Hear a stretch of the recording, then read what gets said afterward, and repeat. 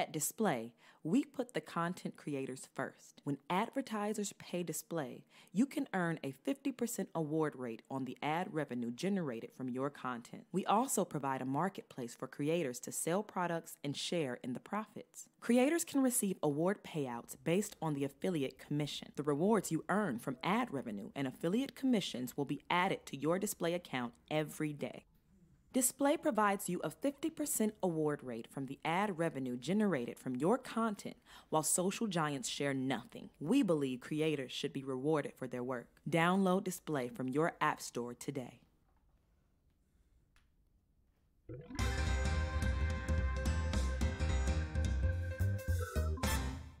Welcome back to Today on Display, and welcome to Display Trivia. Folks, they say it's all who you know, right?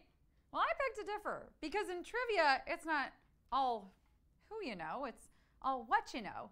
And I'm ready to put all that to the test. Now, I saw earlier in the chat, we got a lot of HQties here. Welcome! Welcome to the, I'd say dark side, but really this is the bright side. This is where the good stuff happens. People are supporting each other, making money.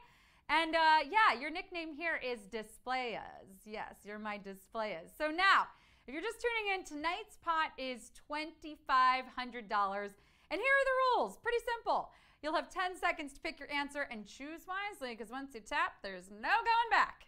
If you miss one, you will no longer be eligible for the cash prize, but stay in the game because you can keep playing along for fun. And it is. It's fun. Tap those answers. See how you do. Get ready for the next game. In the meantime, let's get ready for the game by doing a practice question. So tell me, what's your ideal day off? Doing nothing all day? Playing video games? Spending time with family? Going on an adventure? Sign me up for the doing nothing option. And can I add cheese to that? Yeah, and I would like that delivered directly to me. Yeah, I mean, I'd get up, but I don't want to. Doing nothing, remember? Sounds like my day tomorrow. That is what I need. TGIF, thank goodness. All right, what are you all choosing? We're looking like, okay, mostly spending time with family, followed pretty closely by video games, and then a lot of doing nothing. Yeah, no adventures here. We got all the adventure that we need right here in this quiz, Monday through Friday, right? Yes. All right, so speaking of adventure, I think it's time to do this. Let's go on a little adventure together. Let's quiz. Here we go. Time to trivia. Question 1. Complete this alliterative saying. Sail the 7 seas, sail the 7 seas, sail the 7 seas candies. Complete this alliterative saying. Sail the 7 seas, sail the 7 seas, sail the 7 seas candies. If you see something, say something, right? Oh, I see something. I do. It's winnings on the horizon. As we sail to the brighter shores, just remember to keep the eyes on the prize, Display Bees. Any world travelers with us today? Fun fact, there are actually way more than 7 of these seas, and luckily, way more than 7% of you got this. More like 97%. Land ho! It's question 2. The Judeo-Christian creation myth is found in which book of the Old Testament? Exodus, Genesis, Numbers. The Judeo-Christian creation myth is found in which book of the Old Testament? Exodus, Genesis, Numbers. I mean, you know it's the Old Testament because there's still a book of Numbers. In the New Testament, I bet everyone is walking around with all their contact info in their smartphones. I mean, I haven't read it yet, so please, no spoilers. Now, how do we get started here? Oh yes, that is right. Genesis is the OG book of the Bible, and 94% of you are creating some success for yourselves here. I love it. Question 3. Of the following, what type of music is most likely to be played at a rave? Classical, EDM, jazz. Of the following, what type of music is most likely to be played at a rave? Classical, EDM, jazz. I guess this depends on how you define rave, right? Because when Mozart was making music, that was probably party music, right? Yeah, it was all the rage. Don't rage against the machine with this question. Work with your phone. Pick the right answer. 86% of you doing just that, because electronic dance music is what you rave to, and I'm giving you all rave reviews. Well done. Question 4. What is the Manhattan subway line named in this Duke Ellington 1939 jazz standard? A, C, E. What is the Manhattan subway line named in this Duke Ellington 1939 jazz standard? A, C, E. Okay, technically, this subway line runs through Brooklyn also, but that is not where Duke Ellington was trying to get to. He wasn't a 2010s hipster trying to find an overpriced coffee shop or an artisanal speakeasy art installation. No! Duke was trying to get to Harlem, and I'm pretty sure he made it, because that was one of the jazz centers of the US. It was popping off. And the A train is what got him there. 78% of you making a connection to question 5. This hair color only naturally exists in about 2% of the world's population, making it the rarest. Blonde, brown, red. This hair color only naturally exists in about 2% of the world's population, making it the rarest. Blonde, brown, red. Gentlemen prefer blondes, supposedly, but are they the rarest of them all? I mean, Snow White was a brunette, after all, and sure, she was the fairest. But I mean, it's not my fault she never got any sun. You need that vitamin D, honey. And not just from Prince Charming. Yes, someday your prince will come, but what about your own pleasure? Think about it. 93% of you raring to go with the redheads of the world.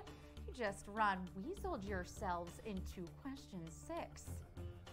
All of the following are universities located in Cambridge, Massachusetts, except MIT, Harvard University, University of Cambridge. All of the following are universities located in Cambridge, Massachusetts, except MIT, Harvard University, University of Cambridge. What? You think just because you attend one of these prestigious institutions of higher learning that you're above me?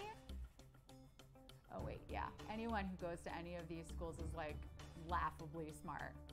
Like, I wouldn't understand anything you're saying smart. Like, oh my God, we get it. You go to Harvard smart. Really though, do any of you go to Harvard?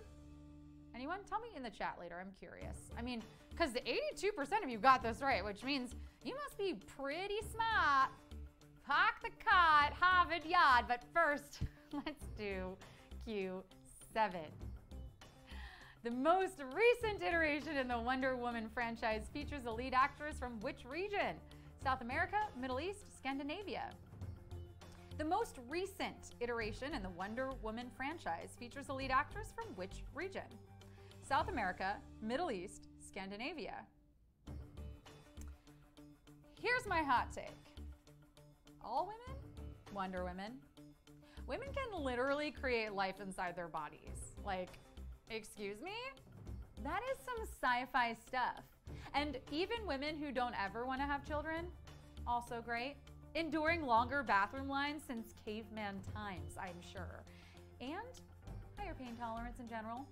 My sister from another mister that we're looking for here, and that 83% of you got, is Gal Gadot, a native Israeli who is killing it in Hollywood. No, really, that song Imagine? It's dead now. Question 8. Which is not a character played by this Chicago-born Juilliard-trained actor? Daniel Hillard, Harmon Goldman, Phil Connors. Which is not a character played by the Chicago-born Juilliard-trained actor? Daniel Hillard, Harmon Goldman, Phil Connors.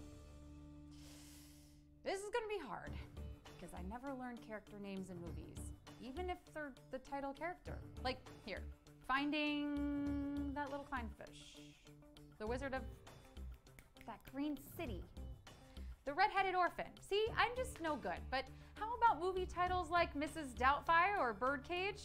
Any of those ring a bell? Robin Williams starred as all of these characters except for Phil Connors, aka Bill Murray, in Groundhog Day. 80% of you got the part. Get ready for question 9. This author's reputed last words were supposedly a comment on the decor of the room in which he was staying in Paris. Proust, Wilde Beckett. This author's reputed last words were supposedly a comment on the decor of the room in which he was staying in Paris. Proust, Wilde, Beckett. Hey, at least he got to die in Paris. I mean, there's worse places to die, like Newark, New Jersey, or the line at the DMV. And it's true, these last words are not necessarily confirmed, but urban legend does tell us that this writer who penned The Importance of Being Earnest said, "This wallpaper and I are fighting a duel to the death. Either it goes or I do." Well said, Oscar Wilde, and well chosen, 71% of you. Let's close up this chapter by moving on to the final question. Question 10. All of the following philosophers have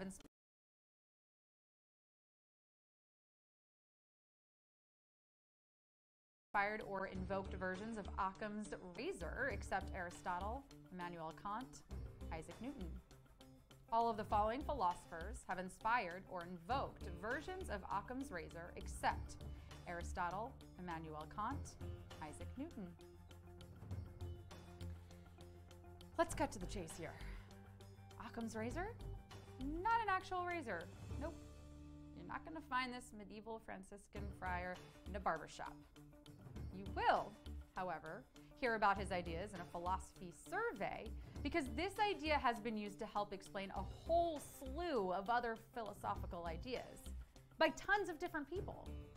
The only guy on this list who couldn't get behind it, who can't, Immanuel Kant. Yeah, that's who. But 57% of you could, and you did. Occam's razor states that entities should not be multiplied beyond necessity.